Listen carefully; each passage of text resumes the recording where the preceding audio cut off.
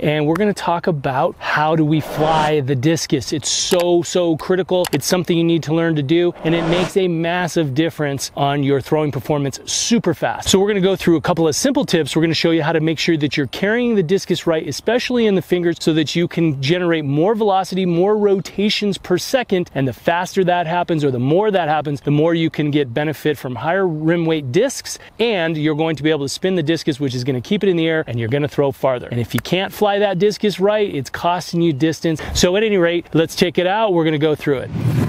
All right, so for today's YouTube video, what we're gonna do is kind of get a little more up close and personal, and I'm gonna show you some different things on how we are going to be holding that discus. So now one of the things that we do is when we hold that, and you're gonna notice when I'm gonna show you this, notice where the fingertips are. So the tendency is to basically get the fingertips too gripped over. So you're gonna see a couple of things. And again, a lot of people talk about how do you grip the discus and whatnot, and I think they're all pretty much accurate, but the one thing that we're gonna talk about is really where the discus placement goes. It doesn't go gripped over, and this is one of the mistakes I see. So we'll teach people to go 2 fingers together, and then what they'll do is they'll get the pinkies kind of here. So what that does is that tends to create this kind of pulling effect instead of a clean finish where it's going to come off of the release finger. The index finger is the one we want.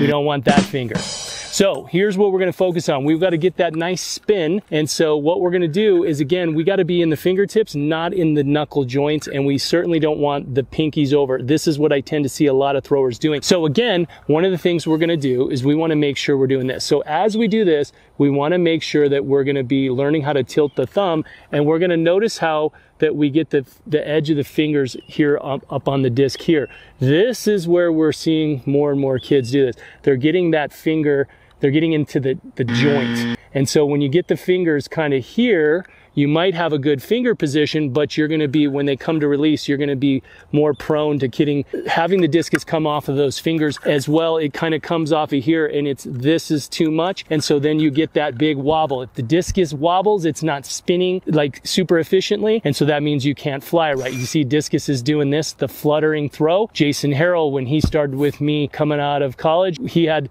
some definite aerodynamic issues with his disc. And that was a very early on focus for us, was to get his training dialed in for that. So one of the things we want to make sure we're doing, again, as we look at and we're discussing where we're holding the ring, we want to see this. We really want those 2 fingers together, because this teaches you and forces you to get this finger to come off the index finger. When you're like this, it can be prone to be this. But here's the trick. You got to make sure that you don't have the thumb here. The thumb has to be here. So when you're looking at a thrower and they have the hand, they have to have the hand here and the fingers together, and that pretty much ensures that it's going to be coming off of the tip of the discus this way. Now, you'll notice when we get too much here, or we have the fingers spread apart and we're in the knuckles, that's when we get that inconsistency. And one of the things that you're going to be doing is you're not allowing that discus to sit optimally with centripetal force when you're winding.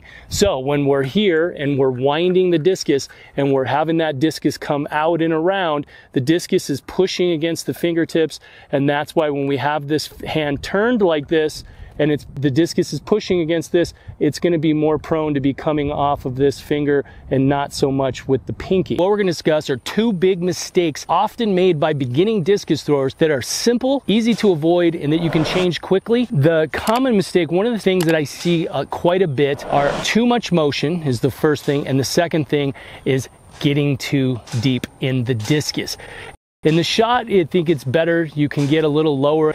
So one of the things that we find that young discus throwers tend to do is they tend to get too squatty. And so what that means is they're trying to come around, and they're trying to come around super deep. And remember, one of the key things that we want to see with discus throwers will have some flex in the leg.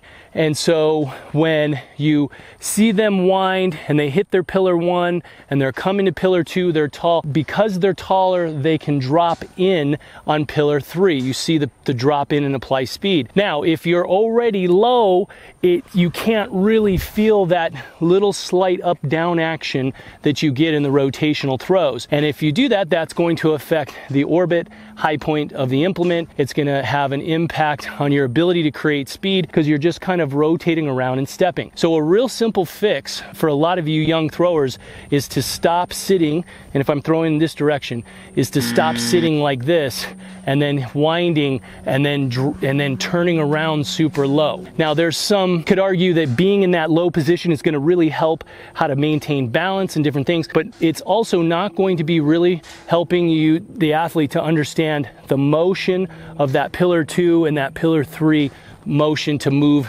out around. If you haven't looked at it, check out our Holy Grail video where we talk about how to get around the left. And when you are too deep in the position here, it's harder for most throwers to actually move around the entry side axis. So that's going to be your first tip, and the simple way to avoid that is to get out of this deep drop and bring the athlete up so that you can see the hips dropping, you'll see the knees in front, and so we're going to be able to see that longer, wider action. So again, it looks like this. When we're here, we're going to see this, and we're going to be able to see that longer, wider kind of sweeping motion because we can move from pillar 2 to 3 and drop in. But when you see the athlete, they're coming here and they're too far around, it makes that rotational path much more challenging. They're going to tend to be coming around and they're going to get the back in.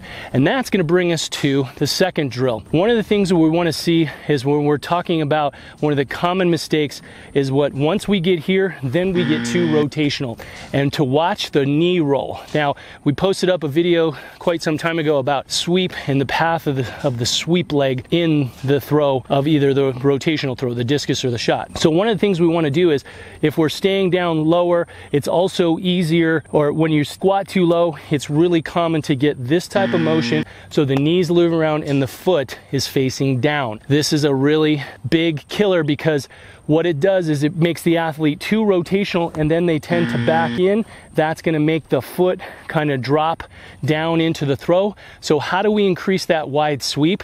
Here's how we're going to do it. So once we create everything a little taller, one of the things we're going to do is we're going to be thinking about leading with more of the inside of the knee. Now, some people say lead with the inside of the thigh. I tend not to coach that motion because I think that tends to lead to this type of a sweep motion. My tip is to lead with the knee and get your toe up. So if we look at a lot of throwers, you're going to see that foot, once they come out, that big wide sweep, you're going to see more of this, and then you're going to see that toe kind of come in slightly up as they come around into the middle. And one of the other mistakes that occurs when beginning throwers are dropping too low is the narrow sweep. Discus throwers specifically, when we're a little taller and we're staying wider, okay, so when the knees are apart and we stay tall and we shift from pillar 1 to 2, when we're taller and we're moving our center of mass over and prepping to drop into our pillar 3, what we're going to be seeing is that if we're already low, it's very difficult when we're low to get a wide sweep, right?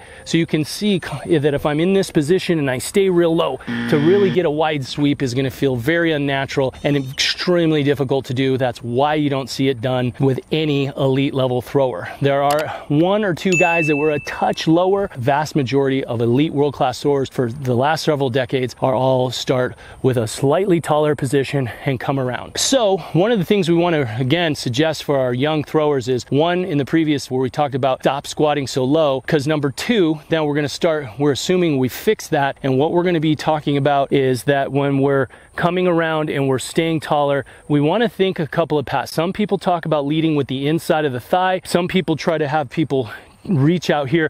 That's not the sweep leg action. If you look at the best throwers in the world, let's look at Malachowski, let's look at Harding, let's look at Dockers, let's look at Guzdias. Even Guzdias, who has a narrower sweep, you're going to see that's different. They don't have an extending, reaching sweep leg. Now, one of the other simple fixes for helping that knee roll over and creating a wider sweep is to be conscious of keeping the shoulders more level, and that by default starts to help counterbalance this. When the shoulders are tilting, you know, you're going to see more of this type of stuff. Keep your shoulders level, think inside of the knee and toe up, and that's going to help lead into that longer, wider sweeping motion. So hey, thanks so much for watching. If you like this, be sure to hit that subscribe button, throw any comments below, and I will see you in the next video.